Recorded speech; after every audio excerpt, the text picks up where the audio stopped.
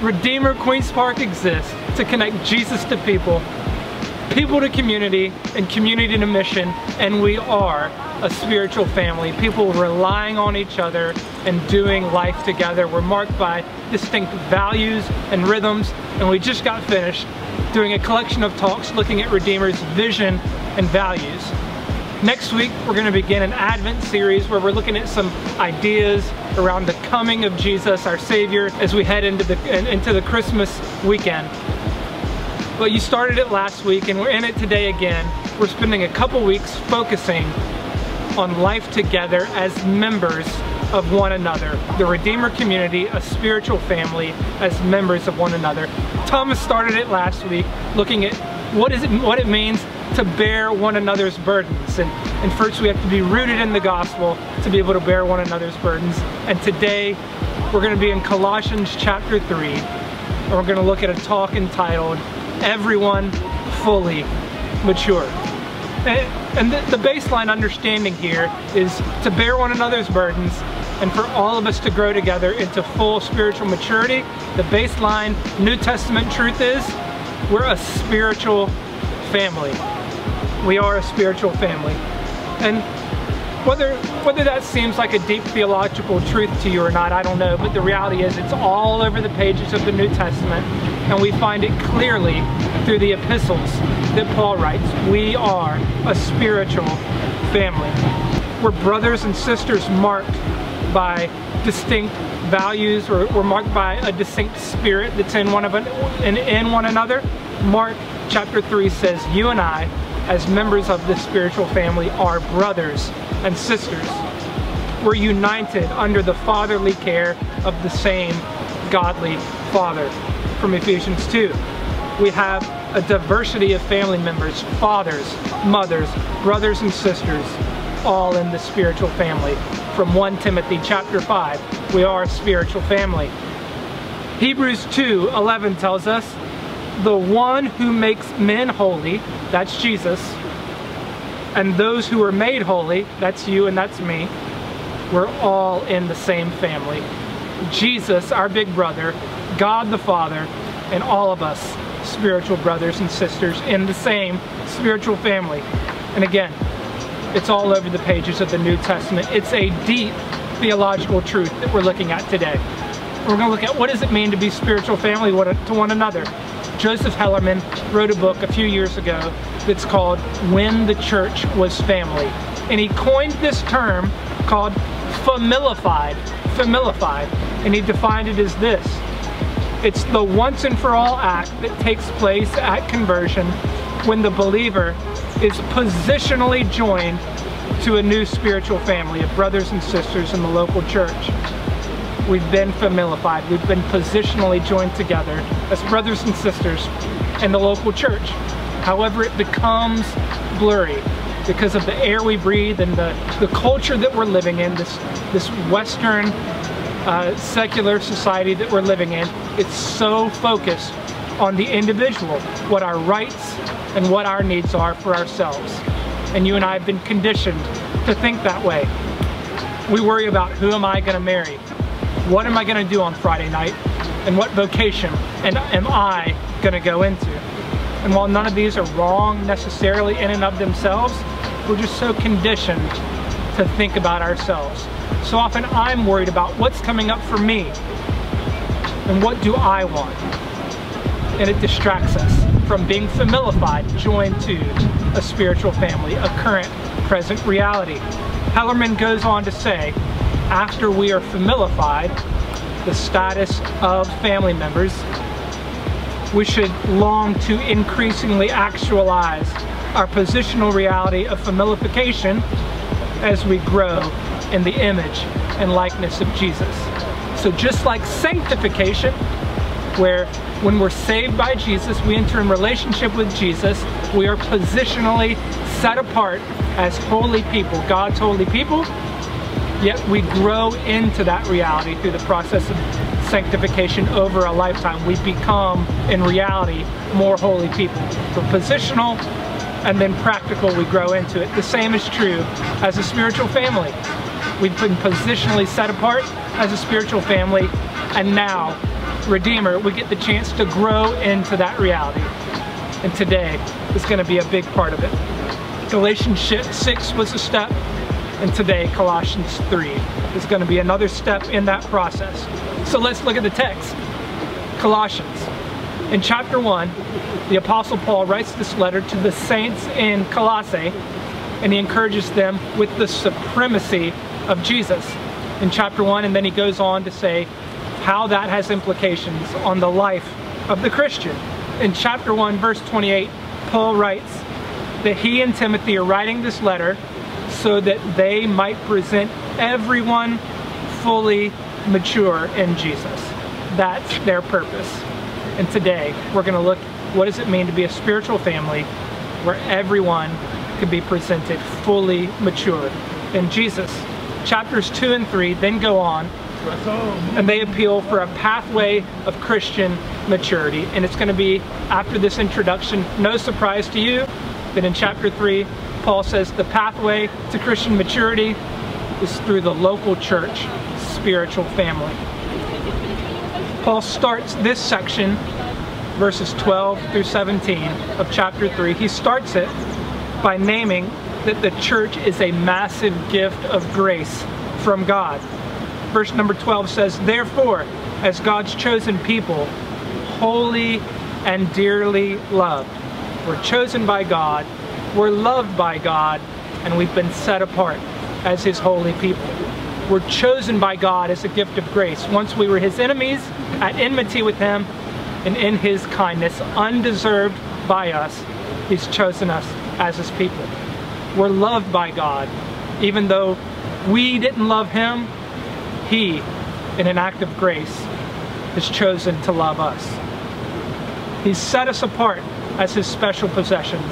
Again, even though we were running from God at one point, in His grace, He's chosen to set us apart as His holy people. God saved us into a spiritual family as an act of grace. And now He's going to use this spiritual family as an act of grace in our lives to grow us all up into maturity. So Redeemer, for the rest of this talk, let's look at two ways in which the text tells us that there's pathways to grow into full spiritual maturity as a family as we live as members of one another.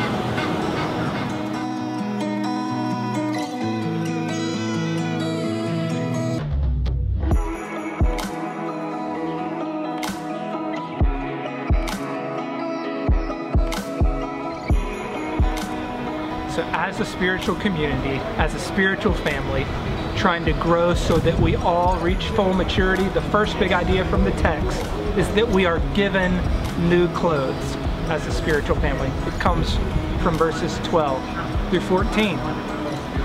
Clothe yourselves with compassion, kindness, humility, gentleness, and patience. Bear with each other and forgive one another if any of you has grievance against someone. Forgive as the Lord forgave you. And over all these virtues put on love, which binds them all together in perfect unity. Guys, we all know those cringe-worthy family photos where we look at the parents who have 17 kids and they're all dressed on the beach for the family photo in the exact same thing. The reality is, as a spiritual family, we have squad uniforms as well, but they are beautiful. We see them in verse 12.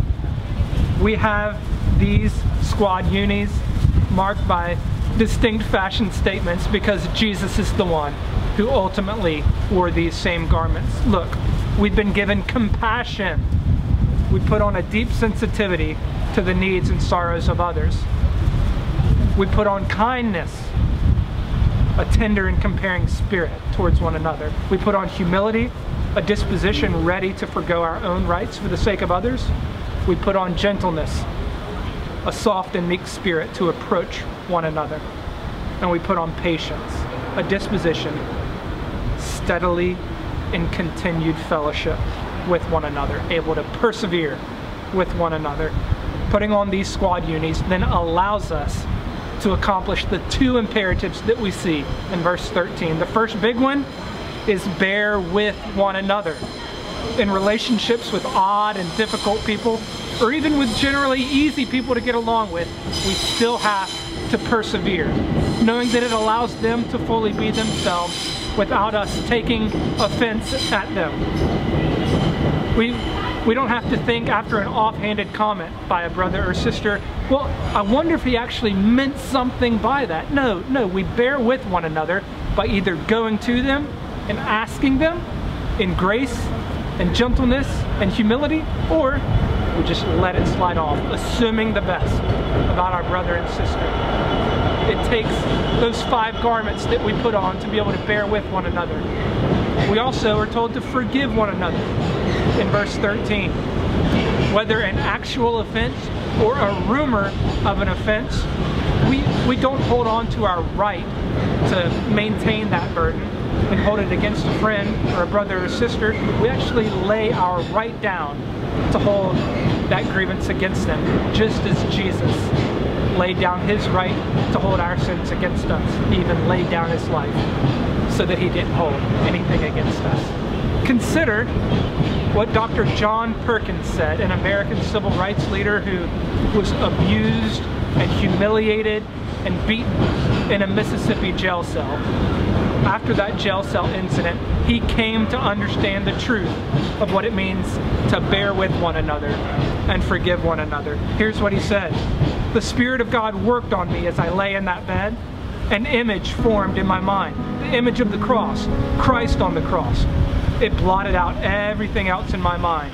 This Jesus knew what I had suffered. He understood and he cared because he had experienced it all himself. This Jesus, this one who had brought good news directly from God in heaven, had lived what he preached. Yet he was arrested and falsely accused. Like me, he went through the unjust trial. He also faced a lynch mob and got beaten. But even more than that, he was nailed to a wooden plank and killed like a common criminal. At the crucial moment, it seemed to Jesus that even God himself had deserted him. The suffering was so great, he cried in agony, he was dying. But when he looked at the mob that had lynched him, he didn't hate them, he loved them, he forgave them. And he prayed to God to forgive them. Father, forgive these people, they don't know what they're doing. His enemies hated, but Jesus forgave. And Dr. Perkins says, I couldn't get away from that. The Spirit of God kept working on me in that jail cell until I could say with Jesus, I forgive them too. I promised him that I would return good to evil, not evil for good. And he gave me the love I knew I would need to fulfill his command to me, love your enemy. And because of Christ, God himself met me and healed my heart and mind, and he gave me love. Guys, verse 13 leading into 14 says the only way we can bear with one another, the only way we can fully love each other and forgive each other as Jesus has done, is if we put on love. It gives us this image of all these other garments of gentleness and patience and humility that are put on, but they're cumbersome and they're a little awkward as the wind blows. And it's only by putting on this belt of love that it binds all together and it fits properly, and we can go about our day and do the things that we're tasked to do because we put on love. Most of us will never be offended like John Perkins was offended. We know no one will ever take on the offense and the sins that Jesus took on. And yet, like Dr. Perkins, we can look to Jesus and follow his example because we know we've been forgiven, we can bear with one another, and we can forgive one another. This is life together. This is members of one another putting on these family clothings so that we can all grow into maturity.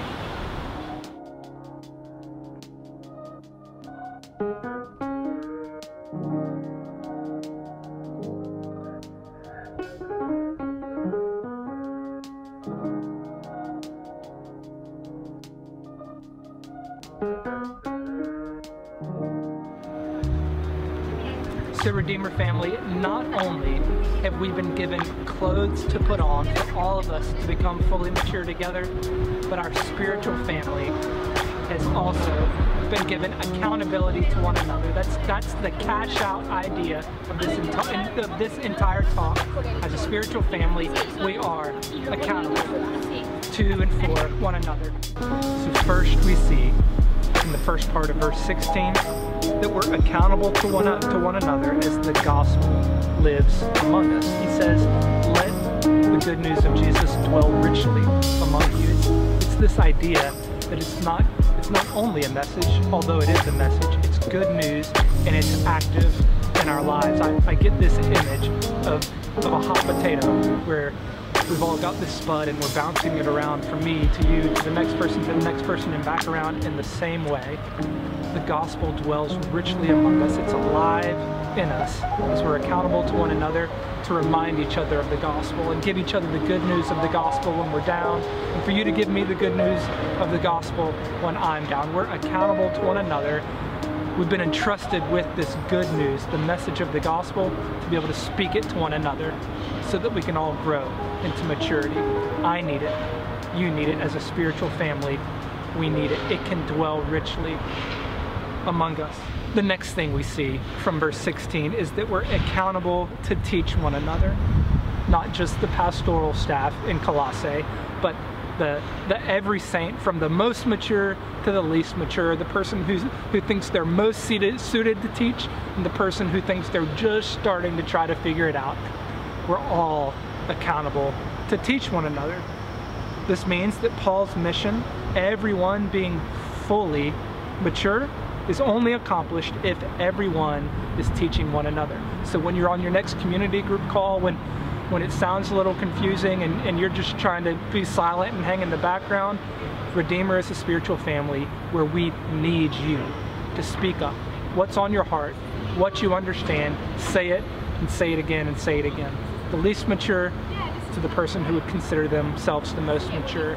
Redeemer's a family where we're accountable to teach one another. That's the only way that we're all going to grow into full maturity. And next, we're accountable to admonish one another. That's in verse 16 as well. Admonishing one another entails both warning and correction. So when you see my life and it's not aligned with the gospel in some area, then the New Testament expectation is that you come to me and you tell me, hey Daniel, here's a correction, here's a warning, you're not aligned to the gospel. And the same is true for me to you. We're all going to grow into spiritual maturity if we're all quick to admonish each other. Yes, it takes gentleness. Yes, it takes humility, those clothes that we put on from the first part of the text. But it's only going to happen if we all do it together. If we find out that a brother or sister is struggling or their life isn't aligned to the truth of the gospel, there should be this meek and humble race to their house to caringly bring that brother or sister back in through admonishing. We're accountable to one another as we're members of one another. Interestingly here, Paul says that we teach and we admonish by song and by hymn, by songs in the Spirit. As we grow as members of one another and as we take the truth of our spiritual family seriously, then the everyday life of corporate worship and corporate gathering becomes even more weighty. So when I know that a brother is struggling with guilt and believing that he's truly forgiven, I can say to him, hey brother, last week I heard you singing Amazing Grace, how sweet the sound that saved a wretch like me. You need to believe that today, man.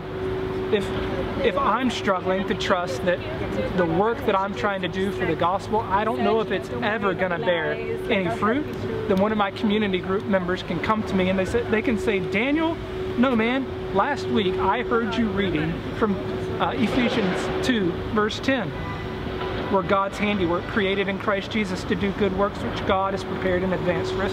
Daniel, you need to believe that today, man. I need you to come say that to me. When we know that a sister is down, she's struggling with anxiety or depression, this spiritual family, members of one another, accountable to each other, needs to say, hey, we read Psalm 42:5 on the pastoral prayer call on Monday. Sister, remember it. It says, why are you cast down, O my soul, and why are you at turmoil within me? Hope in God, for I shall again praise him, my salvation and my God. We need a whole family of people going to each other, to teach each other, to admonish each other, and remind each other of the gospel. This is for everyone, and we're accountable to one another. We teach one another gospel truth.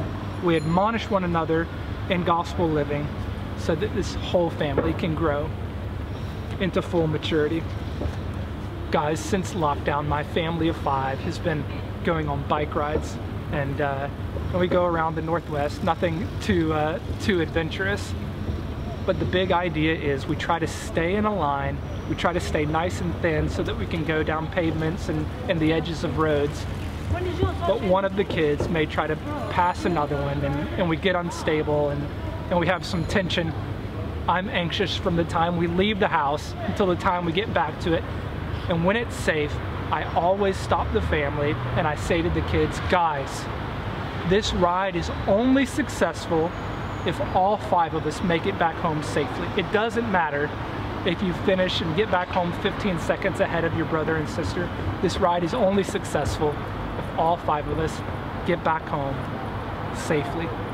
So it takes on a meaning that we're in it together. We're all accountable to each other. If one of us falls, or if one of us gets a flat tire, or if one of us is struggling getting up the hill, we're accountable to one another to get home safely. So I can look at Hannah and I can say, Hannah, you're doing great. I actually think you could pick the speed up a little bit. Keep your eyes ahead. Remember the basics. You can go a little faster. I can look at Eli. Eli, right now's not the time to try to be passing your brother. Why don't you just slow down and fall into a steady pace? Remember the basics, man. And David, don't look around behind you. Don't take one hand off the handlebars. Remember the basic. Keep your eyes ahead. Keep 2 hands on the handlebar. Don't try to pass your brother right now. We're all gonna make it home safely. Paige, you look awesome. Keep pedaling, girl. Like, it's going great. She can yell at me, Daniel, we need to slow down right now. Everybody needs a little break. It's only successful if we all make it home safely. And in the same way, for our church family, we're healthy and we are fulfilling our purpose as a church family when everyone is growing up into maturity. We're all accountable to one another to get there. We teach one another, we admonish one another, we submit ourselves to being taught and admonished by one another. And it's the same as riding. The way we make it home on a family bike ride is remembering the basics. Keep your hands on the handlebars and look straight ahead. And it's the same in the Christian life. We remember the basics so that we can all get to full maturity. Verse 17 sums it up and says, whatever you do, whether in word or deed, do it all in the name of the Lord Jesus, giving thanks to God the Father through Him. To do everything in the name of Jesus simply means we represent Him in all we do, and He's the empowerment for all we do. So our brother Jesus persevered with the people that He was around so that we can persevere with our spiritual family as well. Jesus humbly taught the truth to the people He was around to bring them to spiritual maturity. You and I then can speak the truth to our spiritual family and bring them to full maturity. Jesus admonished His friends. They could grow. And the same is true for you and me as we are members together. Redeemer, we're already a spiritual family. We've been familified. Let's continue to grow into the reality that's already true about us. We're members together and we're accountable to one another. Let's grow as a spiritual family.